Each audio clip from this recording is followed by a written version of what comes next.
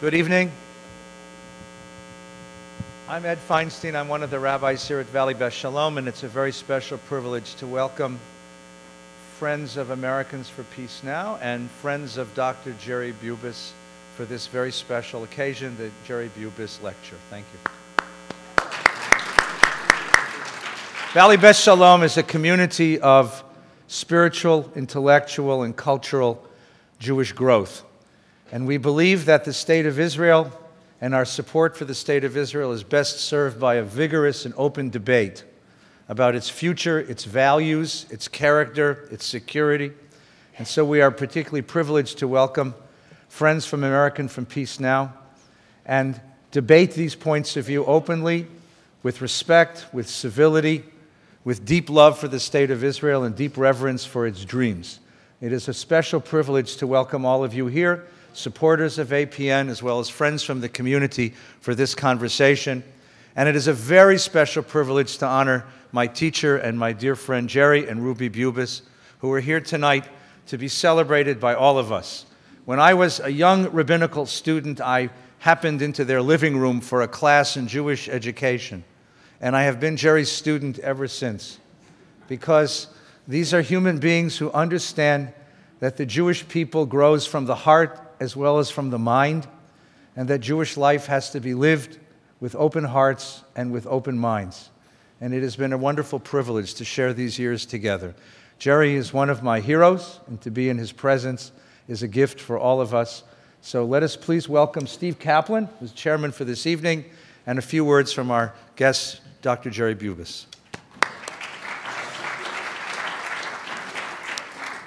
Thank you, Rabbi, and thank all of you for coming to the 4th annual lecture of the Jerry Bubis Lecture Series. We seem to get a bigger crowd every year, and I'm hoping that that will continue on into the future, at least until the moment when there is peace in Israel and people will lose interest in this subject. I first met Jerry Bubis when I was the chair of the southwestern region of the American Jewish Congress. Jerry was always a voice of reason, sober intelligence, but also with passion and compassion, and always ready with a great Yiddish phrase. And Jerry, it's an honor to be up here, and it's an honor to be able to welcome you also to this lecture that was established in your honor when you retired from the board of the Americans for Peace Now organization. I want to say a few things before we get started. First of all, I just want to thank a few people. I want to thank Sandy Weiner, who is my co-chair for Americans for Peace Now here in Los Angeles. And I want to thank David Pine, wherever he is, our director of Americans for Peace Now, for putting this event together. He's done a fantastic job these last 4 years. And I also want to urge everybody to look at all of the brochures that are on the table outside. In particular, Americans for Peace Now has an annual trip to Israel, which I would urge all of you to consider. And also in March of next, I shouldn't say next year, and in March of next year, in Washington, D.C., J Street, our sister organization, is having its annual conference. The J Street Conference is always a remarkably exciting, wide-ranging symposium of opinions, terrific speakers, and I urge everybody also to think about attending that if they are able to do that. Jerry, you probably never saw the movie Wayne's World, but in that movie, Wayne and Garth made a little phrase very popular, and it's, "We are not worthy." And Jerry, I sort of feel that way having you here watching what we're doing and keeping your dream alive of continuing the dialogue on peace in the Middle East. I'm going to bring a mic up to you if you don't mind, and I'd like you to say a few words.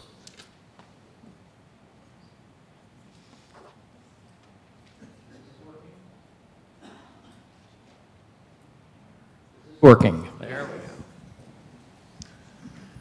Thank you, Steve.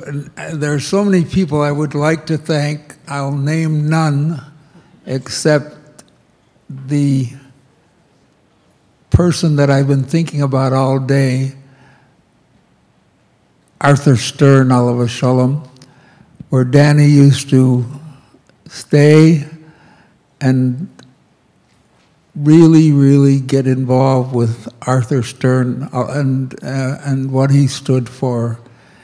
I will take no more words, just to thank everybody who's here and tell everybody how pleased I am that we have opportunities to listen to each other and argue with each other civilly and responsibly. I do want to thank our rabbi, and I want to thank David Pine, and I'll stop thanking anybody else. Thank you very much.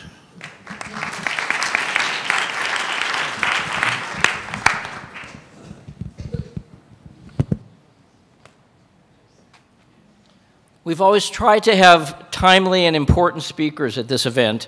Last year we had Mark Rosenblum, who is the founder of Americans for Peace Now. Before that we had the ambassador from the state of Jordan. We had Hagit Ofran, who's one of the leading peace activists in the state of Israel. This year we have Danny Seidemann. If they gave an award for the misnomer of the year, I would think this year it would be Yerushalayim, because at least it is no longer the city of peace. If there's anybody in the world who knows more about Jerusalem, it's Danny Seidemann. I've taken trips to Israel where Danny has led us through tours of East Jerusalem, neighborhoods that are being occupied by religious settlers, creating great divisiveness within Arab neighborhoods, outside colonies outside of Israel, outside of Jerusalem. And Danny, it's as if he knows every stone and every rock in that city. He's the founder of an organization called Terrestrial Jerusalem. He is a lawyer. He's an American-born but Israeli lawyer who has done a lot of legal work also on issues of civil rights and property rights in the state of Israel. We're living now in a time of the desecularization of Jerusalem. We're living in a time of the resacralization, if that is the right word, of Jerusalem. And I don't think that there is a person on this planet who is more capable of addressing the complex issues that those developments are giving rise to than Danny Seidemann. So without any further ado, let me introduce, one last thing, Danny. This lecture series must be getting important because Danny has taken off his trademark crewneck sweater and actually put on a shirt and tie. We're getting somewhere. Come on up.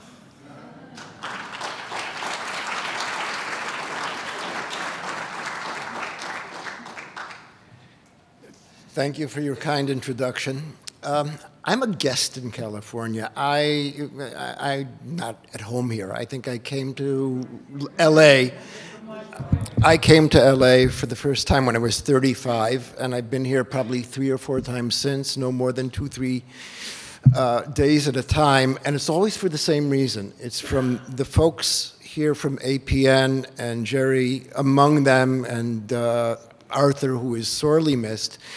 A community that's able to generate this kind of devotion, Ahavat Yisrael, love of Israel, an intelligent devotion.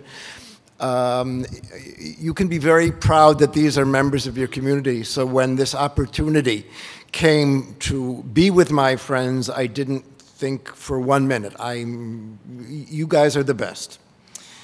I do probably a lot of public speaking. Most of my work is quiet meetings with senior officials, foreign ministers. I'm coming from Washington now, where I had meetings in the White House, meetings in the State Department.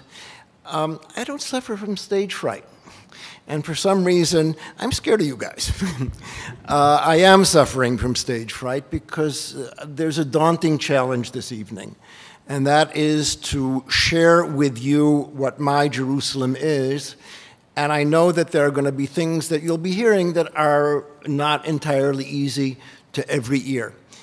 But I'm going to do it honestly because I think that we owe that to each other. and I look forward for more of a discussion than my lecturing at you. I want to begin with one of the most repressed periods in Israeli history. So it's the period that I think Israel has tried to wipe out of our memory. It's called Tkufat HaHamtana, the waiting period.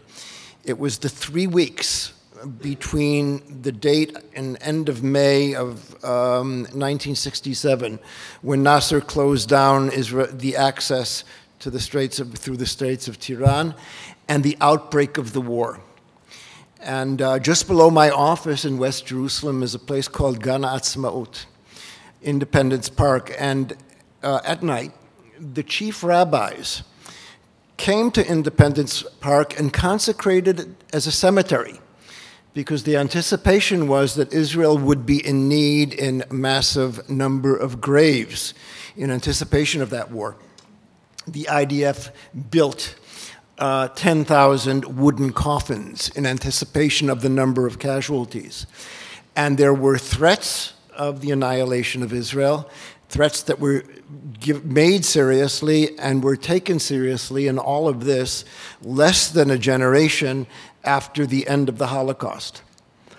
We all know that history worked itself out differently, and that within a matter of days we had the lightning victory of taking the Sinai, taking the Golan Heights, and of course taking the West Bank, Judea and Samaria, but nowhere was there more of a biblical encounter than the revisiting of Jerusalem and the holy sites, the Kotel, the Old City, Harabayit, the Temple Mount, Mount of Olives, and you cannot understand what Jerusalem is for Israelis and Jews throughout the world, not only outside of the context of the Six-Day War, but what preceded it. The Talmudic term is mi'igra rama lebira mikta. It's from the high peak to the depths. Well, we went from a fear of annihilation to biblical salvation, and even devout secularists like myself can only understand this by invoking biblical language. In the wake of that war, something was born that is easily mocked today. It's the mantra. Mantra is something that you all know, you may not know, you know it. The mantra is Jerusalem, the undivided capital of Israel that will never be redivided, which is one word and a noun, and you have to be able to recite it 7 times in a row in order to get elected to Congress. Jerusalem, the undivided capital of Israel that will never be redivided. And that was, for many years, and is no longer, an article of faith. We all know that Jerusalem belongs to the Jewish people, that it's undivided, it will never be returned, it's eternal, we've returned them never to leave it, etc. And it is almost treasonous to entertain the idea of dividing Jerusalem. Well, I'm going to be a bit honest with you. No, I'm going to be brutally honest with you. There's a school of thought of folks who kind of mock those people who say Jerusalem, the undivided capital. It's sort of the equivalent of mocking the clueless American tourist in a Hawaiian shirt and sunglasses and binoculars. There's nothing more despicable than that. I think that many of the Jews in the American Jewish community believe in a united Jerusalem, have been educated to believe in a united Jerusalem, and they're not dumb, and their intentions are not bad. The devotion and love of Jerusalem comes from the same well springs as the devotion and love to Israel, and nobody is entitled to diss anybody or to critique anybody because of that. And that's why I am a bit scared, because I'm telling you tonight that Jerusalem isn't a divided city, and it isn't a united city. It won't be a united city. But what I'm asking you, and I hope you will at least accept this tentatively, is not to abandon your love of Jerusalem, but to put that love to the test of reality and to transform what I take to be a teenage infatuation and to turn it into a mature and adult love. The Jerusalem that I come from is a scarred and bleeding city.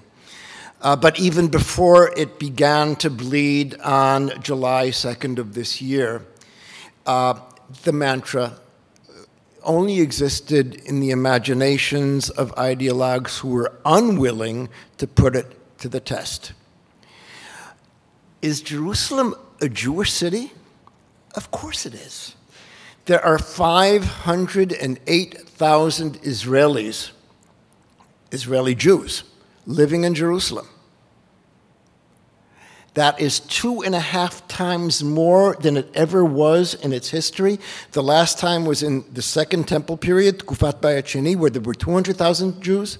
It is the largest Jewish city in history, but there are 38% of the population who are not Jews. They were 25% of the population in 1967. They're 38% today, and they will be a majority in our lifetime. And not only are they not Jews, they're not Israelis. We've never treated them as Israelis. They've never seen themselves as Israelis. They are not Israeli citizens. In 1948, Israel didn't ask the Palestinians who were within Israel's borders what they wanted. We imposed our citizenship, and they are citizens of Israel today. They're Israeli. Even the most despicable of the radical Islamists, they are Israeli. Not so with the Palestinians of East Jerusalem. They don't have the right to vote, and they're 38% of the population. They don't have Israeli passports. They are entitled to vote in municipal elections, but they don't. They choose not to. In the last elections, we have a mayor who writes his letters to foreign dignitaries in the name of all of the people who elected me as their mayor. I represent everybody in Jerusalem. I'm a nudnik. I check.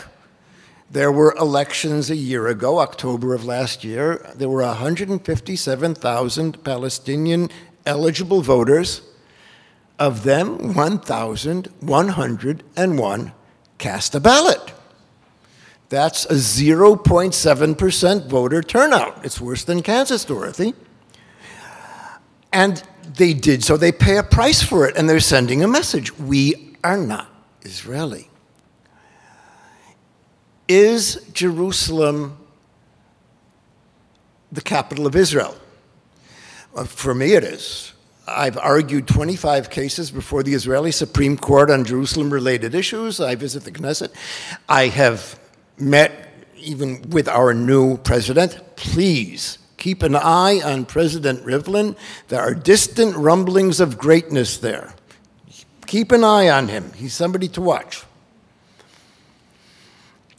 But I am now going to do a magic trick. This is a bit of stand-up. I'm going to now show you all of the foreign embassies in Jerusalem. You want to see them again? There aren't any. Yesterday, President Obama once again invoked his presidential power not to move the U.S. Embassy to Jerusalem. Now, you may say, Barack Hussein Obama, what do you expect? No, the same with similar Muslims like George W. Bush and President Clinton and every American president since 1949. Jerusalem is a contested city. Is Jerusalem a united city? I think that nobody today can say that it's a united city, especially in the hemorrhaging city that we've seen in recent weeks. We go to different schools. We shop in different places. We walk different streets. We study different curricula in school. We speak different languages. And that was the case throughout the period since 1967. My friends from Tel Aviv don't like to come to Jerusalem. I'll tell you why. There's too much God in Jerusalem and not enough sex in Tel Aviv. It's the other way around. But some of them will want to come to Jerusalem and do something daring, exotic, with a whiff of danger. They will go 2 blocks over into East Jerusalem to the quaint American Colony Hotel, have a gin and tonic in the courtyard, and think they're doing something very special. I call it a Jewish safari. That's as far as they go, and today they won't go that far. So empirically, when you look at the reality, Jerusalem is a Jewish city, but it's a binational city. Jerusalem is the capital of Israel, but it's probably the most contested city in the world. And Jerusalem is not a united city. Now, I'm going to tell you a bit, what I'm telling you is fact, and you can see it. Before we talk a bit about what has happened to Jerusalem during the course of this summer, since I'm a lawyer, I'm going to give you some due diligence beyond the fact, what is my agenda, what is my belief. If you come to me and say, I do not believe an agreement between Israelis and Palestinians is possible, it's unachievable, the gaps are too wide, for whatever reason, I will vehemently disagree with you. I believe an agreement is possible. But I concede you can make a very, very compelling argument. But if, on the other hand, you come to me and say, oh, I believe an agreement's possible, and we can arrive at a permanent agreement with the Palestinians, and we will keep on to all of Jerusalem, I will quietly take you aside, spare you the embarrassment, and ask you what you've been smoking, because obviously you and I are not living in the same universe. This conflict may never end. That's possible. If this conflict ends, it ends in Jerusalem. It ends in a deal, the end of Israeli occupation of East Jerusalem in exchange for a recognition of the legitimacy of an Israeli capital in Yerushalayim, which I believe will be the crowning achievement of Zionism. I believe there will be embassies in Jerusalem one day, and that will symbolize the victory of the Jewish people over exile. And the first embassy that will come to Jerusalem will be the Palestinian embassy, and until there's a Palestinian embassy, there will be no others. And once the Palestinian embassy comes, there will be a Saudi embassy, a Tunisian embassy, and an Indonesian embassy. That is my belief. This was far more theoretical 4 months ago. It's not theoretical today. I come to you from a hemorrhaging and wounded city. And I'm going to give you a few vignettes about what it looks like, where it's coming from, and then we'll open our conversation. For me, the snapshot of this latest uprising, and it is an uprising, was in mid-August at the beer festival. Israel has some great boutique beers, highly recommended. And there's a beer festival at the old train station, and yuppies of all ages sit around and sip beer. And we were sitting there, and if you listened closely, you could hear distant thuds and booms. And they came from a place that was no more than 300 or 400 yards away. It was coming from Silwan, Palestinian neighborhood which has been the target of settler takeovers. And the thuds that we were hearing were Molotov cocktails, stun grenades, tear gas canisters, and when the wind was right, you could smell the tear gas. The folks in Silwan had no idea that we were sitting 300 yards away drinking beer, and we had no idea that at that point, for 6 weeks, the neighborhoods of East Jerusalem had been on fire every night. And Jerusalem's been aflame every night since July 2nd.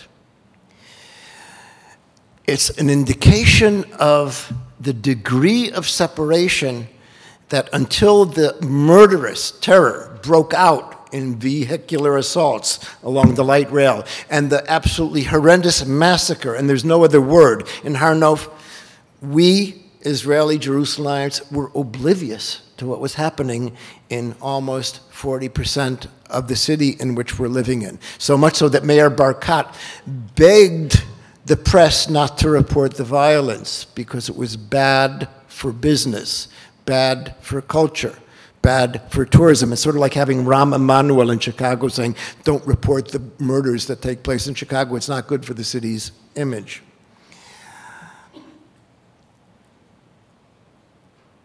During the Second Intifada, which was murderous, the atmosphere in West Jerusalem was much worse. East Jerusalem wasn't a dangerous place. I could go with impunity everywhere in East Jerusalem after the Intifada broke out. Where was it dangerous? Below my office in West Jerusalem, it was targeted by suicide bombers. And this is not just an impression. The Shin Bet tells us in the entire 7 years of the Second Intifada, Israel arrested 270 individuals for security-related offenses. 7 years and 270 people. We arrested 200 every week or two in the West Bank. There were 11,000 detainees for terror or security-related offenses. Almost none of them came from East Jerusalem. Today, I can't go down the road from Talpiot to Tzur Bacher. I can't visit my friends in Beit Hanina. It's dangerous. I already took a rock to the head a year ago in Tzur Bacher before this broke out. I'm not a martyr. And I'm not squeamish. I gauge the risks. We have arrested, since July 2nd, more than 1,300 individuals. That's more than 4 times as many in 5 months that we did in 7 years, and more than half of them are kids, boys under the age of 18. We have arrested more than 0.5% of all of the male kids under the age of 18 in Jerusalem. And by the way, I'm not accusing Israel of anything. I mean, it's the job of the police to protect life, limb, and property. But the key of what I'm looking at comes from an attempt to understand one question. And that question is, what possesses 13, 14, 15-year-old kids, and they're good kids, these aren't thugs, I know them. What possesses them to go out night after night after night for 5 months and clash with the Israeli police? Their parents are not sending them. There are no politicians left in Jerusalem to send them. We've crushed every political expression in East Jerusalem, more radical than a scout meeting, and I'm not exaggerating, we have also crushed scout meetings. There's nobody to talk to. They're not being sent.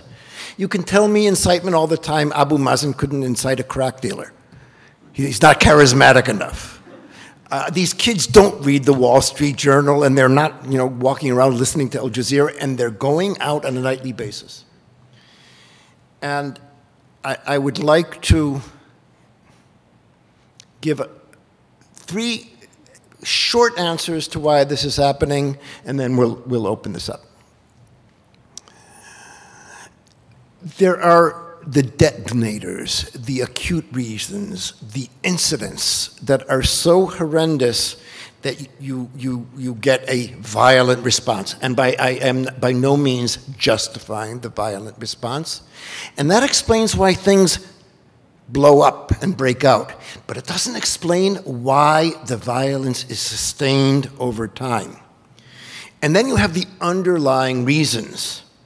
And they explain not why things break out, but why they continue to burn. And you have to look at both of these. And I see 4 things that I can point out. Number 1, the horrendous murder of a Palestinian teenager, Muhammad Abu Khder, who was abducted from the stoop in front of his father's store, murdered, burned alive. His murderers were apprehended, and it came to symbolize the vulnerability of Palestinians. It's not an isolated incident. As a murder, it is. But even these days, it's dangerous for Palestinians to wander the streets of West Jerusalem. There are vigilantes out there who hunt Palestinians, and most of my Palestinian friends will not speak Arabic on the streets of West Jerusalem. By the way, it's equally dangerous for an Israeli in East Jerusalem. And these kids identify. More than they identify, it's not an isolated event. It taps it on something very deep.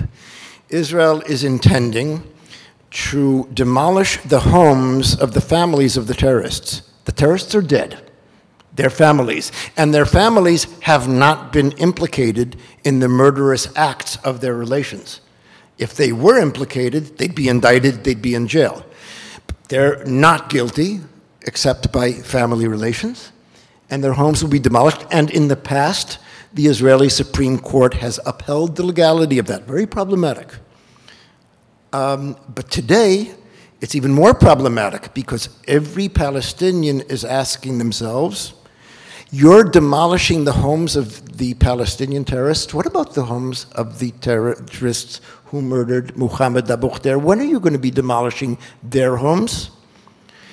And yesterday, in a hearing before the Supreme Court, the ruling has not been handed down. The Israeli state attorney said, well, Jews don't need to be deterred, Palestinians do. Those are dangerous arguments. And what the Palestinians are hearing is, in your eyes, your Israeli eyes, your blood is red, our blood is water. And this is an event that's not over.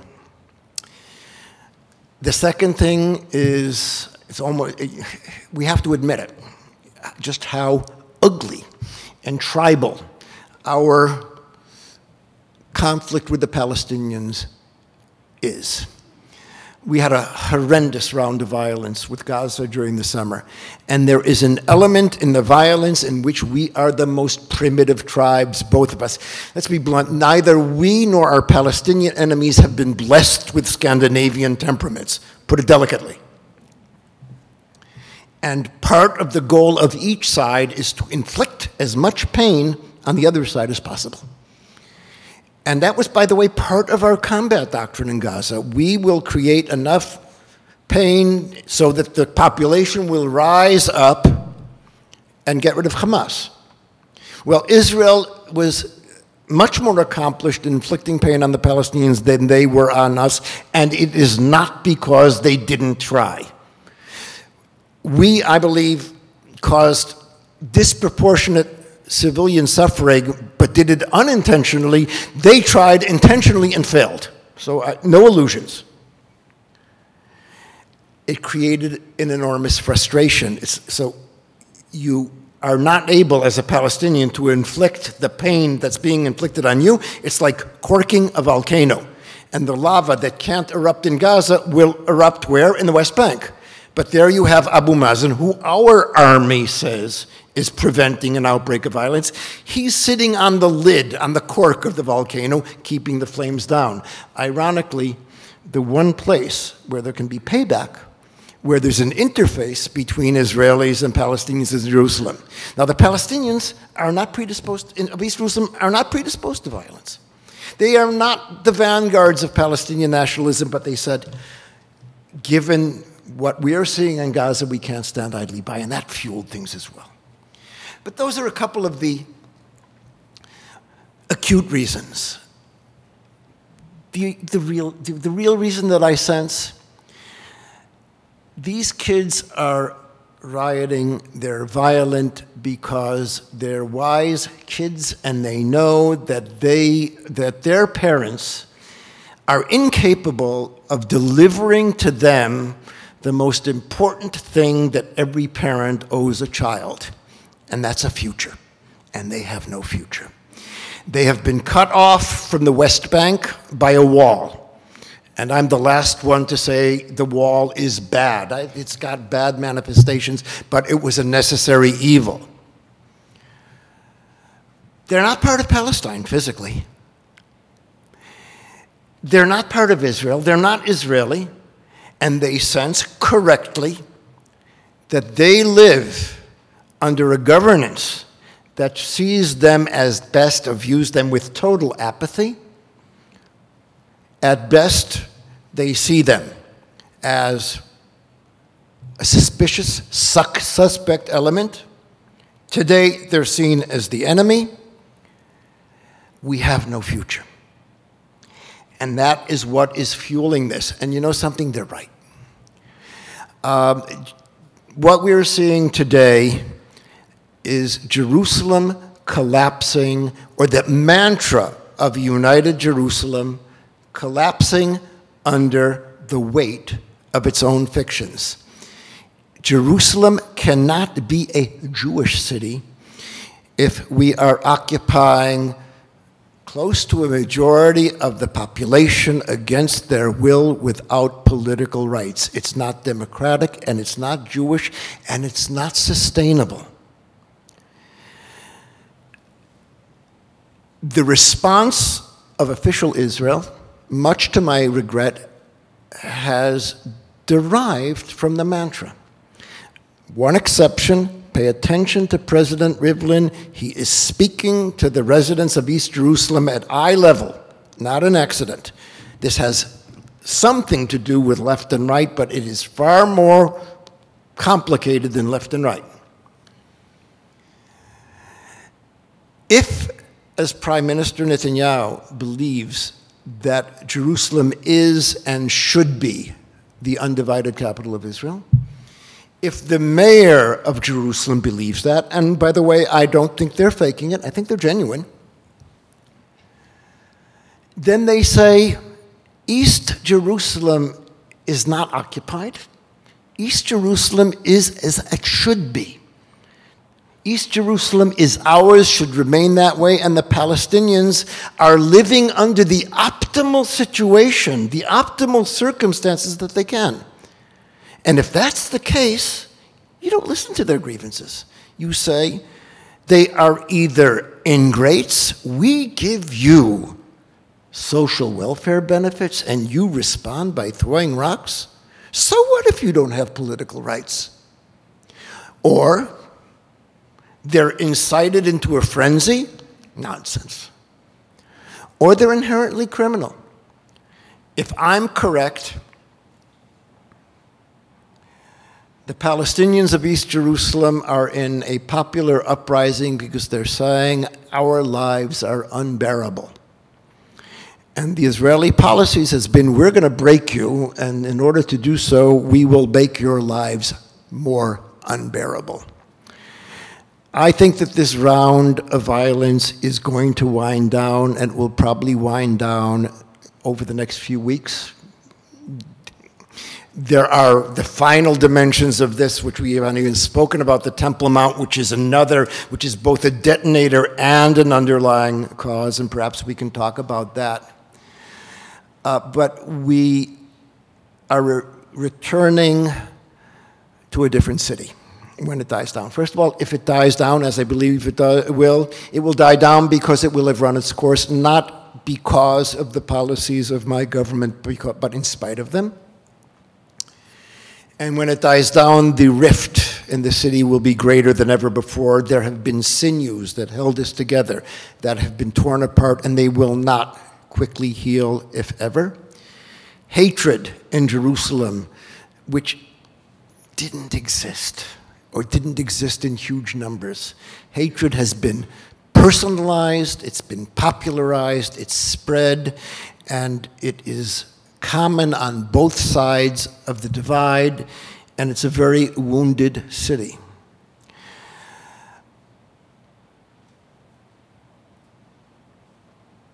I believe that since none of the underlying causes that led to this round of violence have been addressed, even before the flames of this round of violence have been extinguished, the countdown to the next round of violence has already begun. There is one way of avoiding that, and the only way is to engage our Palestinian enemies at eye level and to move forward on the deal. And the deal is simple: ending occupation in exchange for a secure and universally recognized legitimate Israel. The only way that that will happen is a border between Israel and Palestine, and a border that runs through the city of Jerusalem. That will not be the end of Israeli Jewish Jerusalem. That will be the beginning. That will be the crowning achievement of Zionism. Until we address these fundamental issues, we will be condemned to more of the same and worse. If we begin and address these, there is the prospect of an agreement. And that's what hangs in the balance. And in many ways, you all know Israel will be going to elections in 3 or 4 months' time, and this is going to be probably the core issue of the coming elections.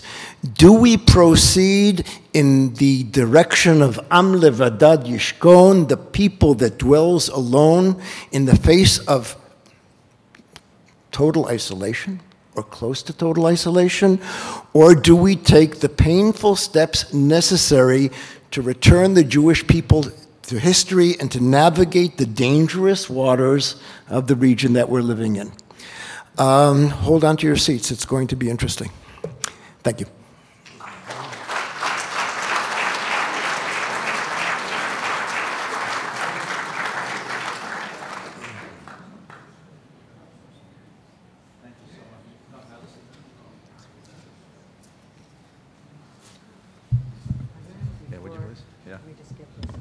Okay.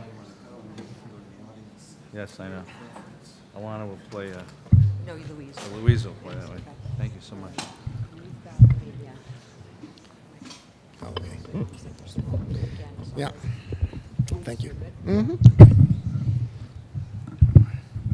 Good evening. Once again, it's a delight to welcome all of you and to offer our respects and love for Dr. Jerry Bubis. There's a couple of my friends, teachers, who are in the audience, and I just want to welcome them because teachers are terribly, terribly important to our community. So I want to welcome Professor David Myers from UCLA. It's an honor to have you here, David, learn with you. And my old Jewish literature professor, Dr. Bill Cutter. Nice to see you here. And my colleague and teacher from the American Jewish University, Dr. Aryeh Cohen. Thank you for coming to be with us. As well as numerous rabbis who had the night off. I don't know how you got the night off, but delighted. We're delighted to have you here. Thank you so much. Your presentation was very, very stimulating and raises a whole bunch of questions, so we're going to be here till 7, 8 o'clock in the morning. Get comfortable. I'd like to work backwards, and I'd like to begin with your last statement, and I'd like to challenge you to expand on this for us just a little bit. You said that this unbearable situation of youth without a future, cycles of violence that are going to escalate time after time after time, are going to continue until or unless we face the Israelis face the Palestinians eye to eye, engage in a conversation to end the occupation, and create, and the phrase you used was a secure and universally recognized border that will border through Jerusalem. And the question that is always asked about this, so I know it's not the first time you've dealt with this, is, first of all, are there enough Palestinians who want that too, and are willing to give up the dream of having it all and share only a piece of it? And are there enough Israelis who are willing to give up the dream of having it all and only take a piece of it, so that there can be such? Is this really feasible? Is this really possible in this political environment? The answer is I don't know. And we will only know when we put it to a test. I believe so. I believe so because I'm out in the streets of East Jerusalem for the last 23 years. But, you know, a while back, seeing the despair on the Palestinian side, can you hear now? Seeing the despair, I have to swallow the thing before I can talk into it. Think of it as an electric lollipop. Seeing despair on the Palestinian side, and this is over the last 2 years, I went and expressed my concerns that the support for the two-state solution was being lost on the Palestinian side. They're becoming one-staters, irredentists. They want everything. And I expressed it to a major embassy in Tel Aviv that will go nameless, but you're familiar with it. And they said, we've been doing polling in Palestine for the last 30 years, including polling in Gaza, and even if we're not in Gaza, we have ways of doing it. And ironically, support of the two-state solution is on the rise. But we will know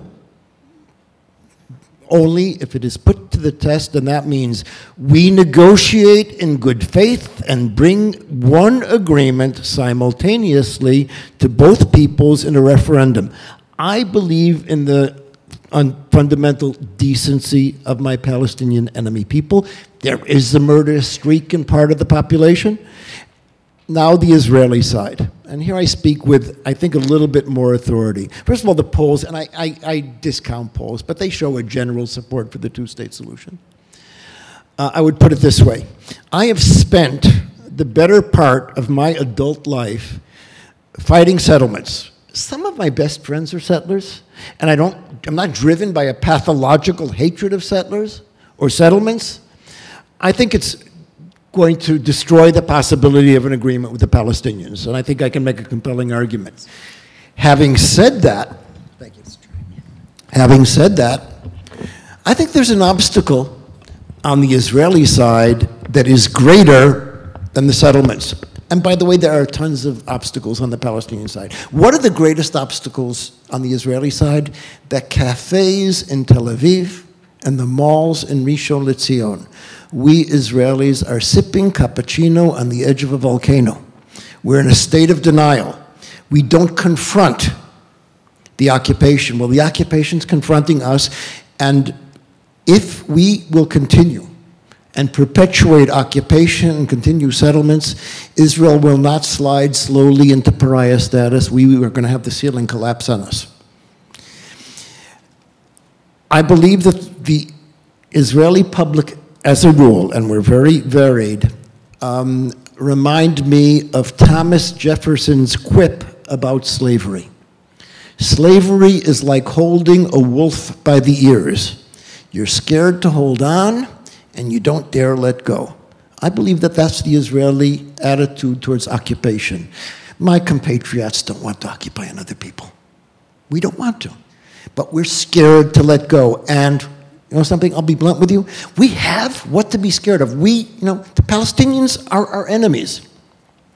Our generals, for the most part, say the dangers and security of occupation far exceed those of the risks that we calculated risk will be taking in an agreement. But we have legitimate concerns. I believe we have a current leadership. I believe that Prime Minister Netanyahu plays on Israeli anxieties and fears the way a virtuoso plays on a Stradivarius, and his political survival is based on generating the irrational fears. And I think that that is leading Israel into a very dangerous place. Israel cannot survive as a perpetually occupying power. It can't be done. So let me ask you in terms of Jerusalem, which is your expertise. There's a wall that separates, or a fence that separates Israel from territories, and that fence has thus far apparently succeeded in stopping terrorist attacks. But now when you split Jerusalem, do you build a fence through the middle of Jerusalem? And if you don't build a fence through the middle of Jerusalem, then what keeps bad guys from coming into West Jerusalem? Even if we postulate that 99% of the Palestinian population are well-meaning people willing to compromise and accept the future in a Palestinian state, 1% of extremism poses an existential threat to Israel, especially if the Iranians get hold of a nuclear weapon and are able to smuggle it into that territory. What do you do to separate populations, or at least to assure the security of an Israeli population? What would you say to reassure your Israeli neighbors? 100%. Okay, first of all, I want to take a bit of exception on the separation barrier. Separation barrier did make something of a contribution. Our security experts say it was a minor contribution. You know why there's no terror coming out of the West Bank? Because Abu Mazen rebuilt the Palestinian security forces under the tutelage of General Dayton and General Allen, and they never make it to the fence because they are doing everything in their power to stop it, and that's what peace is about. There isn't a wall high enough that's going to prevent terror if there is a highly motivated terrorist. But let's put that aside, okay?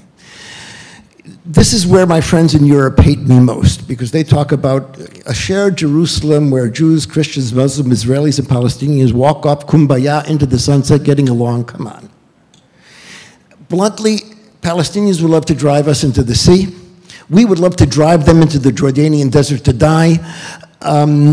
This is going to be the least romantic permanent status. I don't use the word peace agreement in history.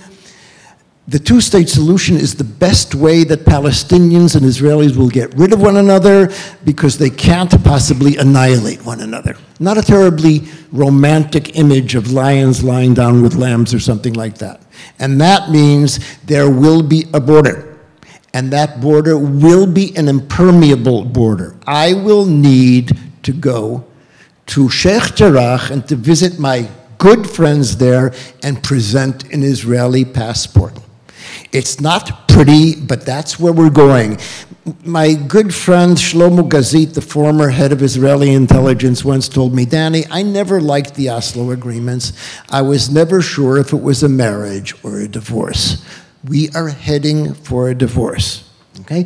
And our security people know how to do that, and that the work has been done. For those of you who are concerned that this will be a mortal scar to Jerusalem, your concerns are well taken.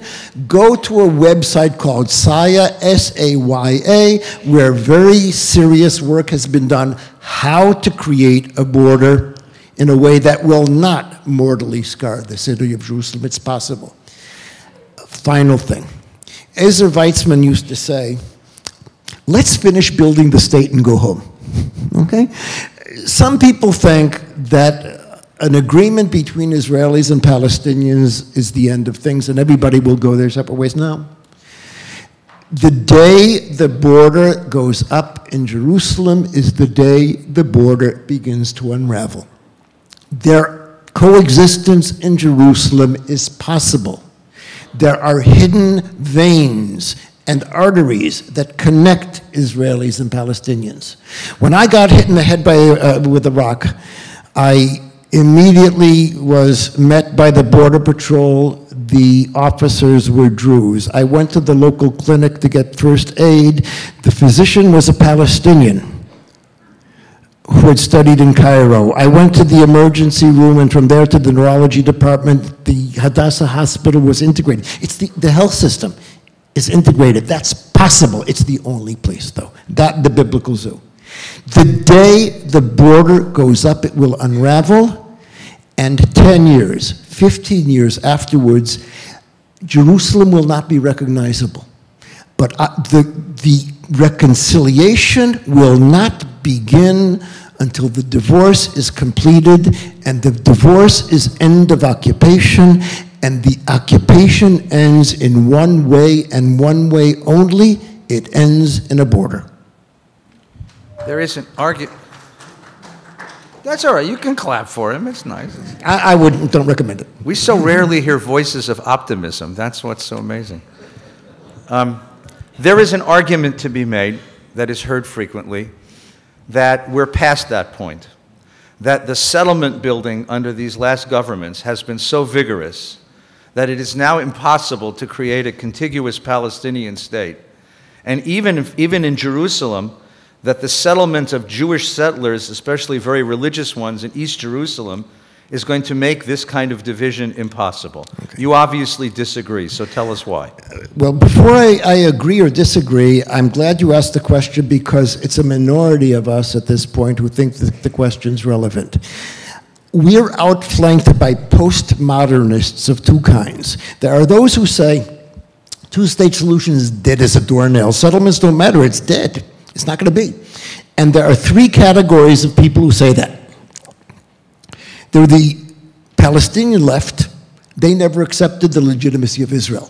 The Israeli settler right say it's dead because they never accepted the legitimate claims of Palestinians for a state of their own.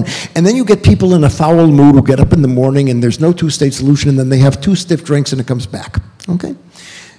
The other category of people are people like Dennis Ross and Aaron Miller, and Aaron's a very dear friend of mine, who say not only is the two-state solution not dead, the two-state solution is immortal.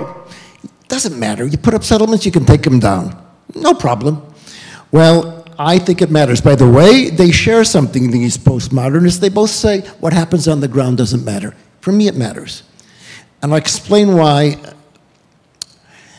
7 years ago, 7 o'clock in the morning, I stood on the on top of Mount Scopus with 6 guys. 5 of them were in $3,000 suits, Seville suits, British guys, and there was a kid in jeans. I started talking to the suits. It turns out I should have been talking to the kid in jeans. The kid in jeans was a guy by the name of David Cameron, who was then the head of the opposition. And what did I know? I mean, an Israeli lawyer. And then David, I explained to him the settlements around Jerusalem. And then David Cameron came back in March of this year as prime minister. He asked to see me. And his first question to me was, in the 7 years since I've been here, what's changed? And my answer was, we know more or less, fairly good degree of certainty, where the possible border goes between Israel and Palestine. Everybody who's negotiated in good faith arrives at more or less the same border. In 2007, that would have required the relocation of 100,000 Israeli settlers. Otherwise, there's not going to be a border. And don't underestimate how difficult that's going to be. Today, the number is 150,000. And that number, 150,000, is growing by 10,000 people a year. And the number 10,000 is growing exponentially. At some point, it will no longer be possible. We are hanging on by our fingernails to the two-state solution. It is possible to destroy the two-state solution. We are close to the tipping point. I don't believe they're there, but I might be wrong. Another 4 years of settlement activity, the likes of which we have seen in the past 4 years, there is no two-state solution, and there is no greater threat to the viability of Israel than the loss of the two-state solution. Because destroying the two-state solution does not create an alternative. It condemns Israel to being a perpetually occupying power.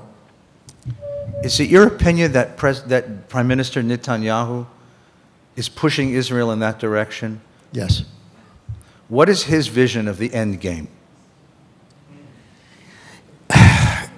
I will try and be fair, something that lawyers are not usually allowed to do, and to try and describe, to my understanding, how Netanyahu sees this future when he addresses himself.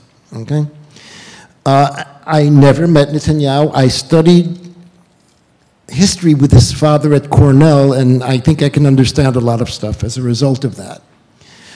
But I've been playing chess with Netanyahu for the last 20 years. You know, he moves, I move, so I think I have an idea.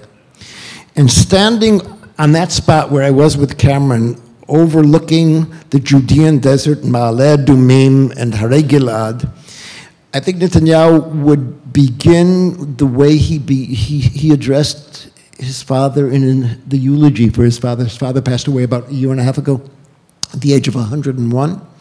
And he said, Dad, I'm eternally grateful for you for having taught me one of the most important lessons of my life, that a people can't survive without a keen ability to identify danger, and the Jewish people lost the ability in diaspora to identify danger. It's kind of a spooky way of looking at things.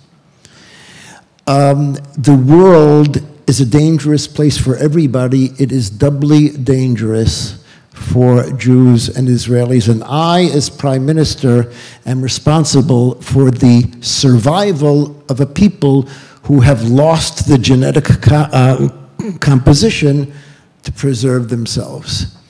I look out here, looking out of the Judean desert, and I say, this land is mine. It's not Woody Guthrie, this land is my land, this land is your land, this land is our land.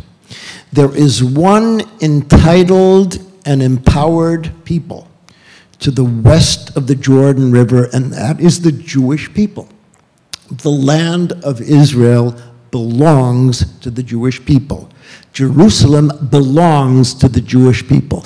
But I am not a primitive ideologue. I know that if I am to navigate these dangerous waters of the Middle East and the international with all of these goyim and anti-Semitim, I have to look reality straight in the face. And when I look reality straight in the face, I see there are 6-7 million Palestinians living in the land of Israel. They are not entitled as the Jewish people are. They are not empowered as the Jewish people are empowered, and they have to stay that way, but they are facts, and I have to accommodate these facts. And if I will try and maintain control over all of them, Israel will be accused of being an apartheid state, an occupying power, not good for the Jews. I will cede the minimum ground territory possible. The built-up Palestinian areas, they will be cantons. They will be enclaves, they will be islands, and they will not be contiguous, they will be connected by roads and tunnels, and that is what I will call a state. Will that be acceptable? No. But I don't believe that the Jews can arrive at an agreement with anybody in the Arab world that will guarantee our survival. We will do this unilaterally because the Jewish people is going to survive based on its power and not by the power of an agreement. And therefore, it is useful for me to say, I support the two-state solution. I'm not going to put a map on the table because that will make things difficult because the rest of the world won't see what I'm presenting as a state. But that's my vision of the future, and we will be living by the sword. Now, during the negotiations that Kerry conducted, there were more tenders, settlement construction, than there were in the previous 4 years put together, and it wasn't random. These settlements were building the border unilaterally. At the same time, Tzipi Livni, our negotiator, who is serious about the two-state solution, was not allowed to talk borders. She was not allowed to talk Jerusalem. She was not allowed to put a map on the table. Why did the talks collapse? Because the border between Israel and Palestine and the status of Jerusalem were not being negotiated inside the negotiating room. They were being created by earth-moving equipment and settlement construction outside of the negotiating room. But that's Netanyahu. So tell us about Jewish settlement in East Jerusalem. Yeah, when I'm done. You're right, when I'm done, okay? And I have only a few more, and then we'll have a chance to have the audience ask questions, okay? Okay, it depends on what you mean by settlements. There are two major categories of settlements in East Jerusalem, and most of these are not considered by many Israelis as settlements at all. There are 200,000 Israelis living beyond the 1967 boundary in East Jerusalem. 197,000 of them live in large settlement neighborhoods, Gilo, East Talpiot, Ramot. Now, these are lands that we took from the Palestinians. Since 1967, Israel expropriated 35% of the privately owned land of Jerusalem, and we built homes for Israelis, 53,000 homes. We built less than 600 for Palestinians. The last of those was 1978. The goal, to make Jerusalem have a robust Israeli majority and indivisible. The second category is much smaller, and those are the settlement enclaves within existing Palestinian neighborhoods that get into the Kishkes. It's Silwan, the city of David, Ras Al Amud, where in areas that do resonate with Jewish history, settlers who are motivated by a national religious ideology, sometimes messianic, have created enclaves in these neighborhoods, and often with using very, very problematic means. There are about 2,600 of those settlers. It is widely recognized, including by the Palestinians, that the 197,000 Israelis who live in the large settlement neighborhoods will be incorporated into Israel without moving. Their neighborhoods will no longer be settlements. They will be part of sovereign Israel. That is called the land swap. We ripped off the Palestinians, and for every inch of territory, we're going to pay them back. But we won't pay them back by dismantling these neighborhoods. We will pay them back by giving them equal quality land elsewhere, and we've done the calculus, okay? That's the deal. So for most Israelis, overwhelmingly, in a politically divided Jerusalem, the folks in Talpiot, Mizrach, or Ramot are not only not relocated, they don't change the way they go to work. I very much doubt that that will be the case with the 2,600 settlers in the existing Palestinian neighborhoods. Not entirely clear. I think it will be likely that they will have to be relocated, namely extracted, if there's going to be an agreement. But those are the two categories of the settlement areas in Jerusalem. I just want to ask, I have one more question, and then we'll ask for questions from the crowd. You mentioned that President Rivlin, Reuven Rivlin, has in him seeds of greatness. He's a bit of a mystery to us because we're used to reading Israeli politics in terms of left and right, and he seems to belie those divisions. So tell us who he is and what is that greatness that you see in him. Well, first of all, I suggest that we suspend it, but we haven't seen a lot of him yet. He's been in public life for many years. Have no illusions. Ruby Rivlin, President Reuven Rivlin, is the son of the ideological right. He is not a two-stater. He is a one-stater, okay? He is opposed to a political division of the, or was prior to becoming president, and I don't believe he's changed his mind. He is probably the quintessential representative of the founder of revisionism, Jabotinsky, and others who have become marginal, like Dan Meridor or Begin. What is unique about him is that he is a genuine humanist and a genuine Democrat. And, you know, it's kind of, you know, I'm going to tread on dangerous ground here. It's like being a Rockefeller Republican. You're on the endangered species list. No, he's not a liberal, but it is genuine. You go to somebody like Ahmed Tibi, who is probably the most emphatic and acerbic spokesperson in the Knesset, a member of Knesset and Palestinian citizen of Israel, who knows us clinically. By the way, he's a physician. And he says there is no member of Knesset who treats the Arab members of Knesset or the Arab population with greater equality and greater dignity than Reuven Rivlin. And he is expressing that.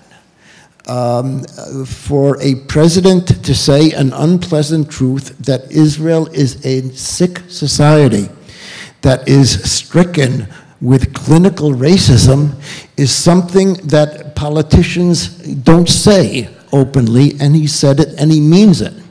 That hasn't turned him into a member of Meretz, and it hasn't turned him into a left-winger, and he's still where he is. But there is his ideology, which is deeply rooted, is tempered by humanism, a commitment to democratic values, and pragmatism. Keep an eye on him. He's going to surprise us. Great. We're going to take a few minutes and ask people for questions. Let me explain to you, we're delighted you're all here. Some of you are guests, so haven't done this before. We have a custom here at Valley Beth Shalom about how you ask a question. First of all, you raise your hand politely, and this is Louise, and she will bring you the microphone. Only the person holding the microphone asks the question. A question at Valley Beth Shalom is a one-sentence interrogatory that begins with the word what, where, why, when, and how, which is intended to elicit an answer from Mr. Seidemann. If you would like to give a speech about your expertise on Middle East politics, we're delighted to hear it. You come to Stephen S. Wise Temple this Shabbos morning. You tell any one of the rabbis that you've come to deliver that speech. But if your talk begins with the words, do you think that, or don't you know, or in my opinion, I'm going to cut you off. Because I have only a few more minutes with this wonderful guest, and I want to hear his opinion. So, what, where, why, when, and how, one line, one sentence, it ends with a question mark. Doug Workman, you're the first one. Why is it that the polling data for the upcoming election seems to indicate that all the problems that you're indicating, that the Israelis are going to move to the right? You know what? Number one, I don't deny the polling data, but I highly recommend not to rely on polling. There are just so many moving parts at the moment that I think it would be folly to hazard a guess. These are already being perceived as pivotal elections in Israel. I would suggest suspending judgment. Having said that, it is clear that there has been a rightward shift in Israeli public opinion. The simplistic explanations are, and even somebody as smart as President Clinton said, it's because there were 1 million Russians who came. Very simplistic. I would tend to put it this way. The first Intifada irrevocably discredited the Greater Israel movement. Most Israelis knew the dream of controlling all of biblical Israel is over. The second Intifada, which came on the heels of a failed political process, discredited political processes. And Israelis believe that the only way out of this is a two-state solution, but it's not accessible. Add to that the horrible wave of terror that we Israelis experienced. The first time my kids got on a bus was when they came to the United States, because they grew up in those years. And both Israelis and Palestinians are deeply scarred people, and our fears are not all illegitimate. Palestinians haven't the vaguest idea of what our fears are, and we have no idea how humiliated and subjugated they are. So we're damaged goods, but who isn't? And I believe in the decency of the Israeli public. I think that in these elections, we will be confronting the genuine existential dilemmas of the Jewish people in this time. I'm not pessimistic. Sorry. Yeah. When, where, why, how, and how many Jews will be living in a Palestinian state, and where will they vote? They will not be living in a Palestinian state. And I'll explain why. I'm not pleased with that, but that's the deal. And let me explain why. There's a small area just to the east of the Green Line, an area that was Jordanian. It's called Kever Shimon HaTzadik. It's the tomb of Simon the Righteous. It's a genuine, bona fide Jewish holy site. I'm secular. What I mean by that, it's been a site of pilgrimage for 1,000 years. And Jews bought the land there in the 1870s and have gone back to settle. And they're saying, no, not the original families, ideological settlers. And there are 7 or 8 families there. And they are saying, this land belonged to Jews. We've recovered it. Israeli law allows for Jews to recover properties lost in the war in 1948. And there's no doubt it belonged to the Jews. And we're going home. Now, I have 3 daughters at home, and they all have driver's licenses, which means I never see a car. So I always go to Sheikh Jarrah by cab, and 50–60% of the cabbies in Jerusalem are Palestinian. And every time they take me to Sheikh Jarrah, I get the same response. Look, you're going home, we're going home. Let us take you to our family home in Baka, in the German colony. You want to implement a right of return of Jews to biblical Palestine? Great. There was one war, one city, you lost property and are getting it back. We're losing property and going to get it back. The price of insisting that Israelis be able to invoke a right of return to live in Palestine will kick the hornet's nest of the right of return, and we will pay for it dearly. We are heading for radical surgery. Do I like it? No, but we should face this with no illusions. Who has the microphone? Who has the microphone? Please, Scott. Is the growing Orthodox Jewish community in the rabbinate that's fairly right-wing in Israel going to undermine your optimism?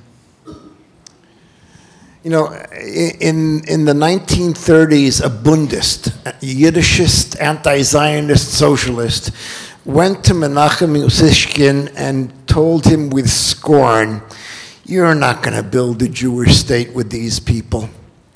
And Usishkin responded, "What do you want? They're the only Jewish people I have." We are a complicated society. We're made up of tribes. We're held together very delicate seams. That's what we have. There is also wisdom among the ultra-Orthodox. There are also going to have to be changes, but that's the deck that we have.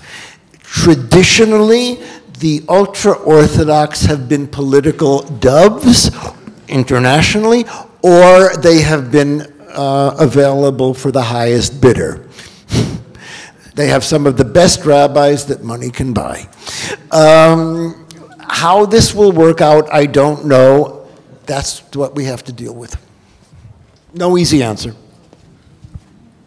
Can I ask a follow-up question? Sure. The percentage of Israelis who are ultra-Orthodox in Israel. Use the microphone. I want to ask a follow-up question. The percentage of Jewish Israelis in Jerusalem who are ultra-Orthodox is large and growing.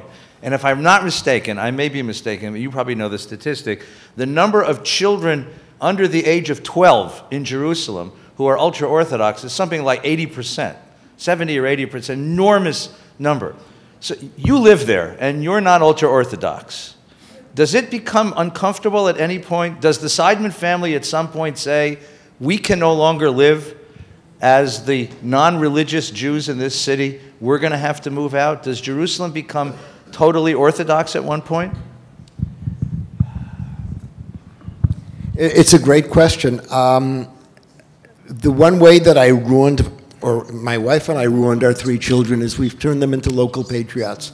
Unlike their friends, they're remaining in the city, but they say we're going to be the last secularists in the city, and we'll shut out the light on the way out, cynically.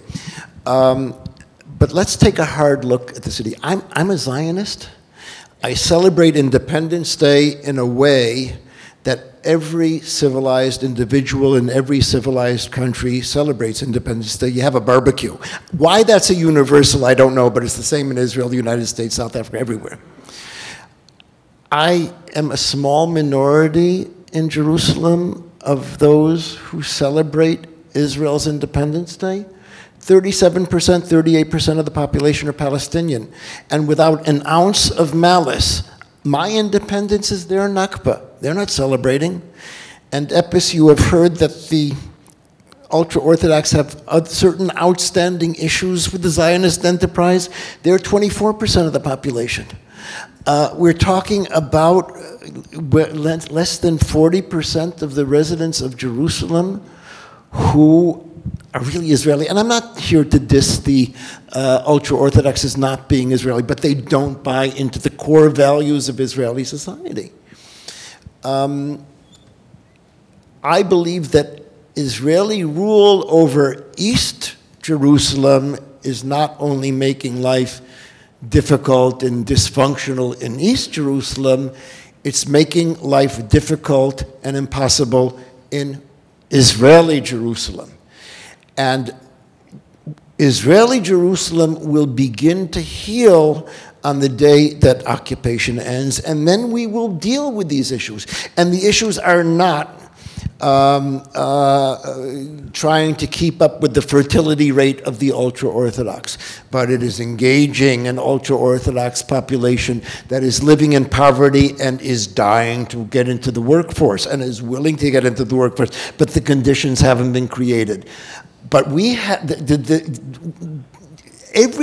all of the energies of Jerusalem have been channeled into winning the war of the womb with the Palestinians, and we've lost.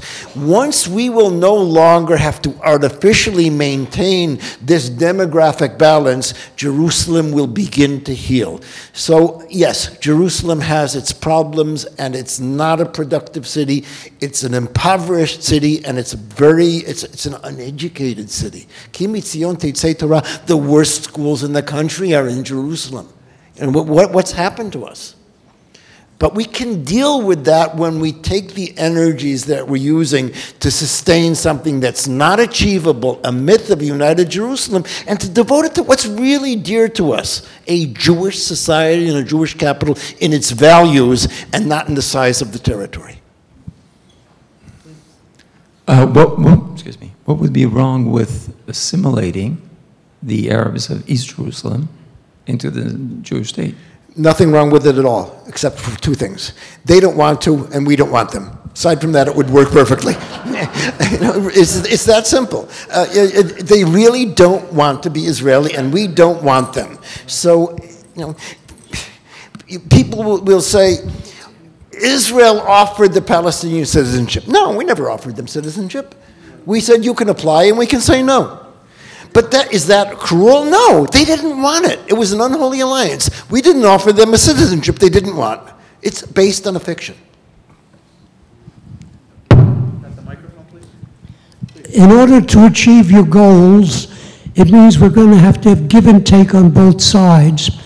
In relation to the Temple Mount, is it expecting too much to ask that at least Jews and Arabs share the week, share the days, share the months of praying at the Temple Mount? Why do you have to ask such a difficult question? I mean, I was doing really well until now. It's the chutzpah of asking such a good question. Okay, I will do my best. There's the whole question of the status quo on the Temple Mount. We have deep attachments, and so do the Muslims, and neither of us are going away. And that has been fueling the conflict, and what we're witnessing today is the morphing of a political conflict.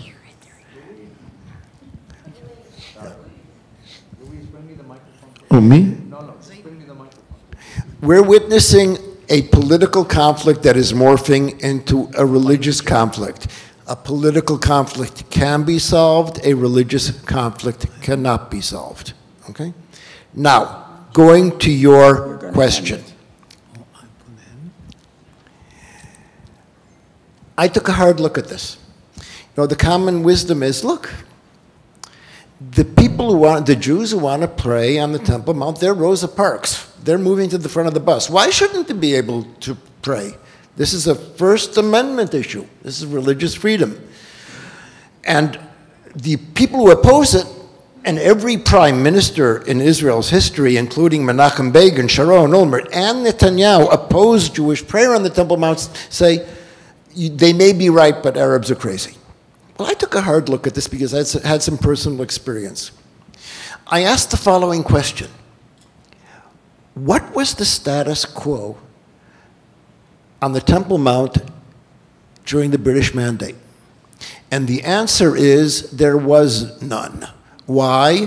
Because Jews made no claims to the Temple Mount. There were opportunities to make claims. There were a commission that dealt with how to share religious sites. Jews didn't want any practical thing on the Temple Mount. They wanted to pray to it. We had deep attachments. The rabbinic opinion was blanket, isur, total prohibition. Were there contested sites between Jews and Muslims? You're damn right there were. The Kotel, the Western Wall, was. Kever Rachel was. And by the way, we're not the only crazy ones in Jerusalem. You should see what happens at the Church of the Holy Sepulchre and the Church of the Nativity. They're worse than we are. But the Temple Mount was not. Okay, begin with that. Fast forward. I'm in the Army in 1980, and I had the opportunity on a number of occasions to take officers under my command to visit the Temple Mount. Now, at the time, the Waqf, the Islamic endowment, earned their keep by charging an entrance fee.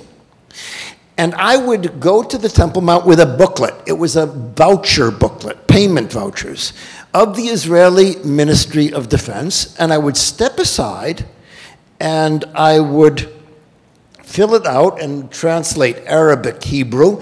I would leave one payment voucher with the Waqf guard, take 2 copies, send it off to Tel Aviv. Now, they needed me like they needed a case of herpes. But it was dignified, it was respectful, it was cordial, and it worked. Fast forward again. We have a minister of construction by the name of Uri Ariel, who is responsible for the settlements, and he's also a temple mounter. He believes in Jewish prayer, and he believes in the construction of the third temple. Now, he is the member of a cabinet which says no Jewish prayer on the Temple Mount, but that doesn't bother him. He goes and he prays to the Temple Mount, contrary to the instructions of the police, the instructions of the Shin Bet, and the policies of his own government. Now, you can pray quietly and nobody will know, but I'm sure you guys have noticed on international flights that the ultra-Orthodox apparently have a psak halacha. You're not allowed to pray beneath 30,000 feet because it does not sufficiently annoy the other passengers. It's aggravated devotion. Uri Ariel, it's not enough that he pray. He has to make sure that everybody knows he's praying. So he's a Kohen, so he does Birkat Kohanim.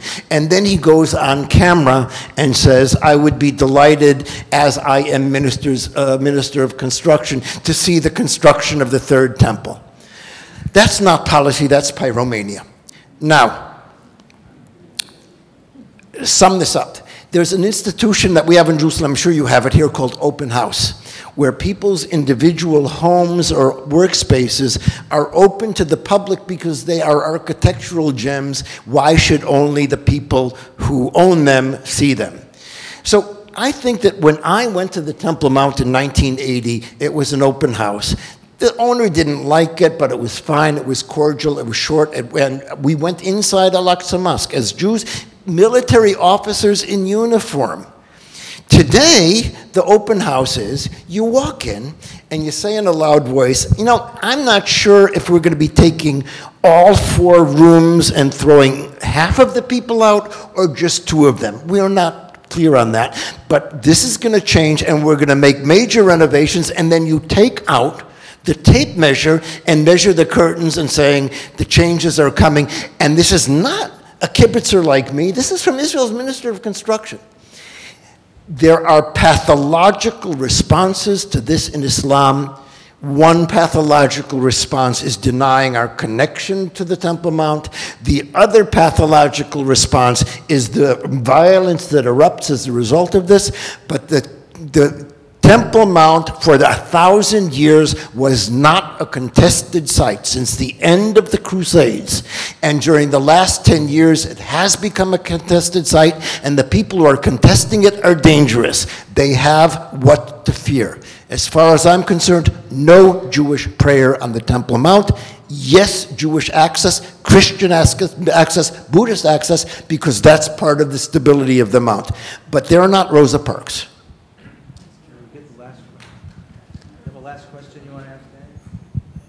I have this last question. Why do you remain kind of person you are in the sense of never losing your elemental optimism.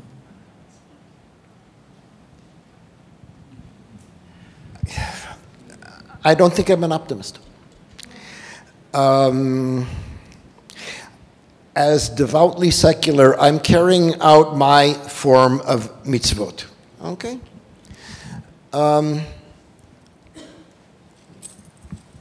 Let me tell you a story.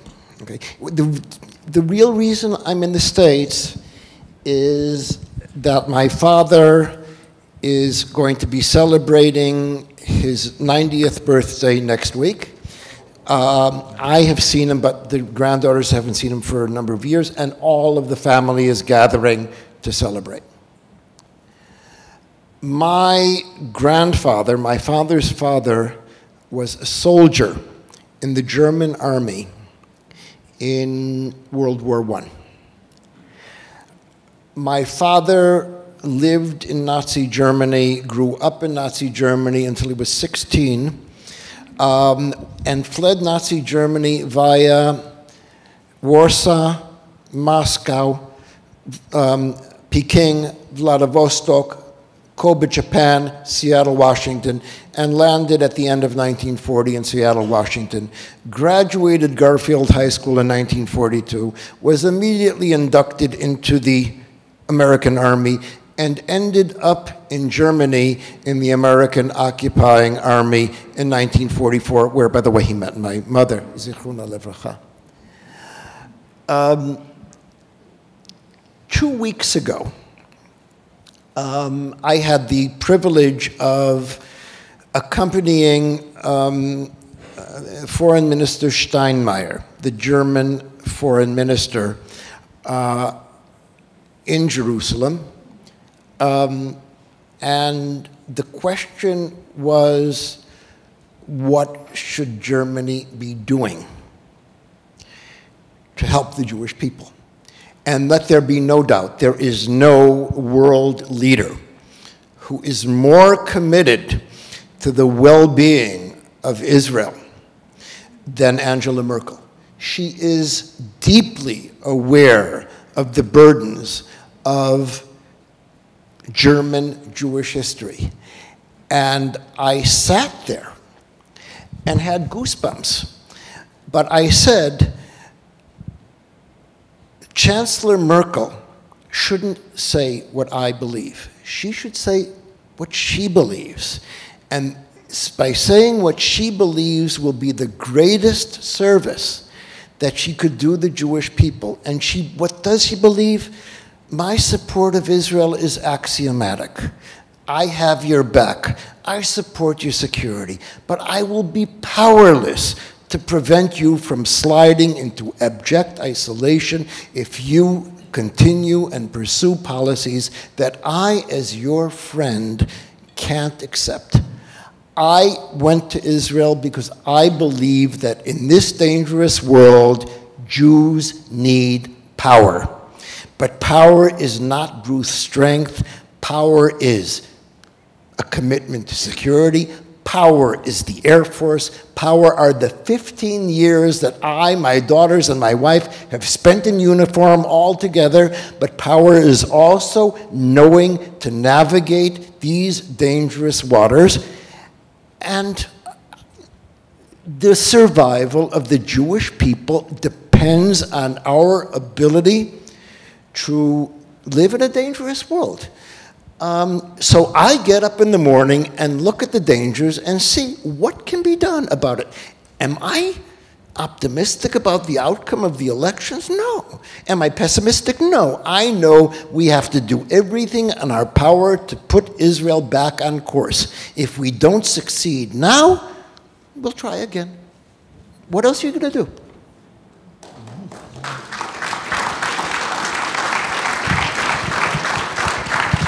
Before we conclude, a word of thanks to the leaders of Americans for Peace Now, to Steve and to David, wherever you are. Thank you for organizing this evening and for sharing this evening with us. A very special hug and kiss to our our dear friend, our teacher, Professor Jerry and Rabbi Bubis. Thank you for sharing yourselves with us so generously. A commercial before I say thank you to Mr. Seidemann. Here's a commercial. This is the most interesting moment in Jewish history that you could have chosen to be born. So thank you for doing that. Yeah. Because this is a conversation that our ancestors only dreamed about having. To be able to balance Jewish morals and Jewish power, and to govern the city of Jerusalem, and to figure out how to do it with conscience, but with safety, is a remarkable Jewish decision to get to have to make. Mm-hmm. And it's been almost 2,000 years since we've had to have these conversations. It's been a privilege to have them with you tonight. If you'd like to come and see them on the ground, here's my commercial. In February, Valley Beth Shalom is taking a trip. I'm taking a trip. It's a 1-week trip to Israel, direct flights from here to Tel Aviv and back, and 7 days on the ground. It's a study trip. We spend all day, each day, studying the important issues that shape the state of Israel. We listen to people from the left. We listen to people from the right. We get a little dizzy doing that. And in the evening, we sit in beautiful restaurants, eat wonderful food, drink copious amounts of wine, and in the morning, we do it all over again. 7 days of learning about Israel. You're all welcome. There's a brochure on the table. Please come with us. It would be a joy.